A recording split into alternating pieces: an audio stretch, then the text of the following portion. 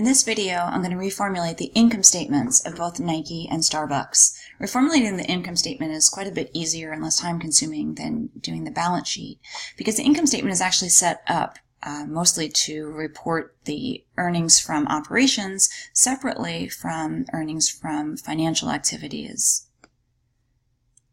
Now, Nike doesn't report a specific line for operating income. Most companies do.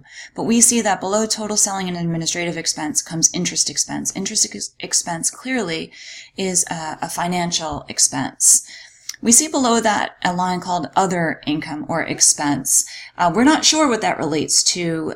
We might want to go to the footnotes and see if they give any more information, or we can assume that since it's below the operating information reported above, that it is related to financial income and expenses, and that's what we'll do here, is we'll just treat it as related to financial. So I'm going to start by putting in a subtotal for operating income. And operating income is equal to the sales revenue minus cost of sales and the two selling expenses I see here, demand creation expense and operating overhead expense. Or I could just simply take the company's gross profit subtotal and from that subtract the total selling and administrative expense to get operating income. Now what we want to do is look at operating income after tax. That is the only information that is a little bit trickier to come up with. What we essentially want to do is take this, move these subtotals down here. So now I have my operating information. Here's my financial information. I want to figure out how much of this tax expense relates to operating income and how much of it relates to the financing income or expense. So what I need to do is figure out what is this company's effective tax rate. And I do not need net income for that. I'm going to hold on to my net income to use as a check figure. I'm going to hide that down here. And I want to focus on this effective tax rate is the company's income tax expense as a percentage of income before taxes, the number that drives the income tax expense. And I see that Nike has quite a low income tax, quite a low effective tax rate, 13% in the most recent year, 19% and 22% in the two prior years. And what I want to do is I want to allocate this income tax expense towards operating income and the interest expense and other income, the financing income. So I'm going to create a line for income tax on operating income and simply take the amount of my operating income and multiply it by the effective tax rate that we just calculated. We want to be very careful when we're doing this and pay close attention to the fact that if the company had an operating loss here, we wouldn't have income tax expense. We would have an income tax benefit. We would decrease the loss.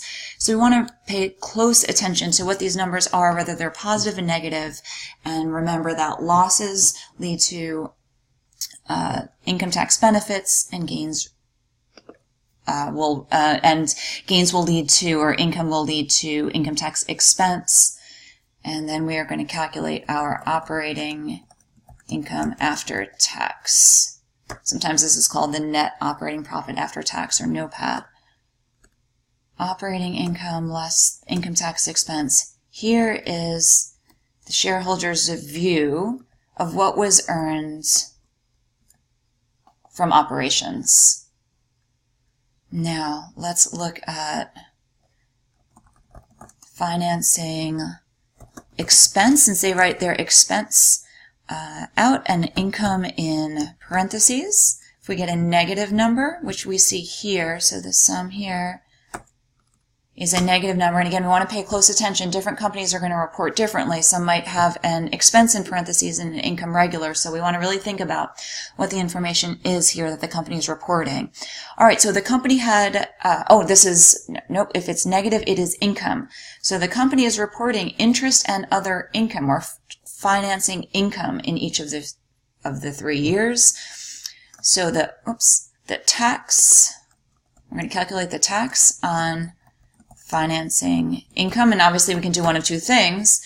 We can multiply our financing expense times the tax rate, or we can simply say if income tax expense for 2017 was $646 and we allocated $628 to operating income, clearly that difference, 18, is going to be allocated towards the financing section.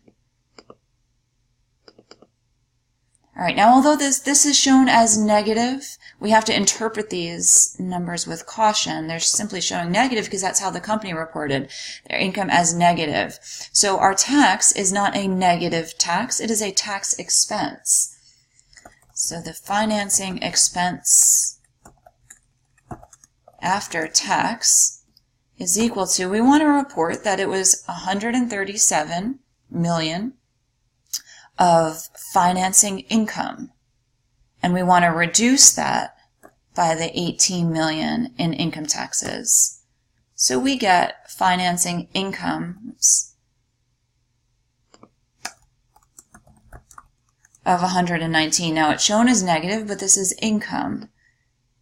We have to keep that in mind when we do our final calculation, which is net income. So what is net income? It's the company earned $4,121 in operating income after tax. And I'm going to have to do a negative here simply because this is actually a positive 119. That's additional income. It's the formatting that Nike is using here that makes it a little tricky. So if I subtract a negative, I'm actually adding the 119 to the 4121. And I get 4240. I can check that to my check figure that I left down here. The traditional method of reporting shows our net income. All of our numbers agree. And our income statement has been reformulated. Now let's go to Starbucks.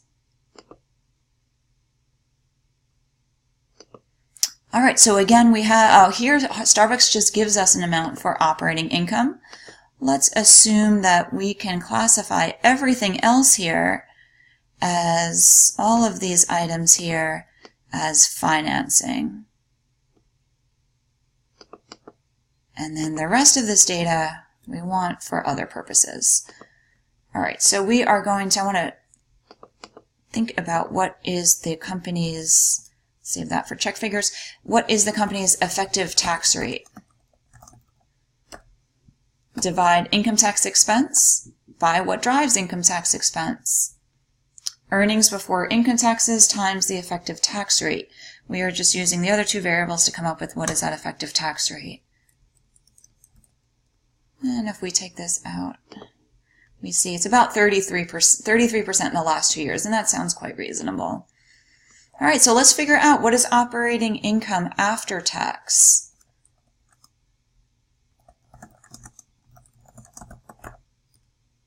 Take my operating income and multiply it by the effective tax rate.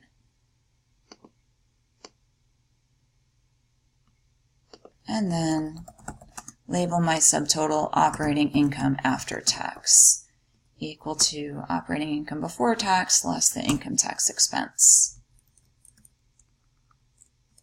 All right, and then from financing, let's call this the net financing. Now, here we see Starbucks is doing exactly the opposite of what Nike does.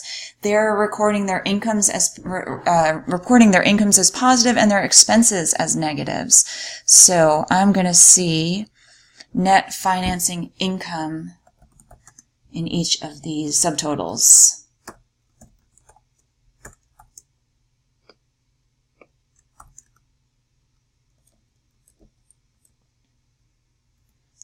Okay, so next we need to figure out what is the tax that needs to be tax expense to be allocated to the financing income.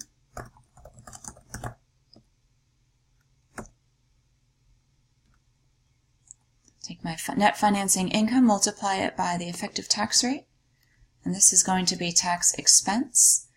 If this line here had been net financing expense, meaning the interest expense was greater than any interest revenue or other revenues, then we would have a tax benefit in line 21 here, not a tax expense. We would reduce the expense. But here we have income, so our financing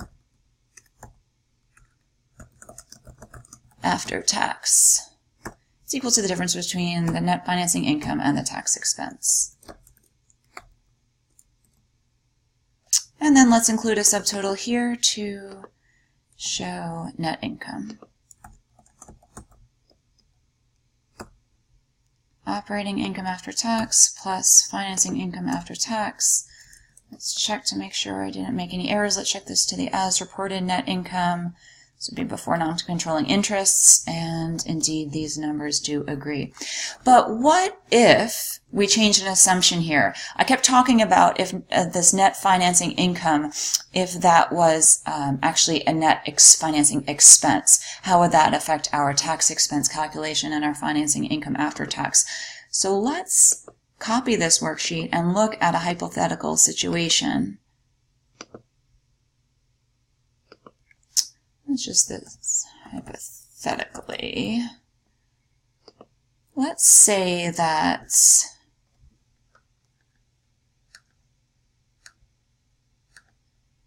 interest income in each of these years was gone, disappeared. Now what we have is financing expense. After tax, we have net financing expense here in each of these 3 years. So we have an expense, not in this last year. In each of these 2 years, we have net financing expense shown as negative. Now, our tax expense on financing income is still going to be the expense times the effective tax rate. But we want to just see that when we calculate our financing expense after tax, our expense gets smaller by the amount of this isn't really tax expense. This is really a tax benefit when it's negative. And when it's positive, it is a tax expense. I hope you enjoyed the video, and what I recommend doing after this is going to the documents that are posted on Blackboard in the Week 8 material. We also have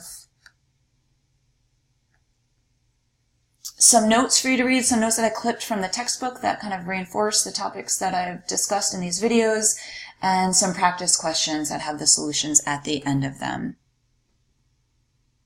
That's all for now, and I'll have more videos posted for next week.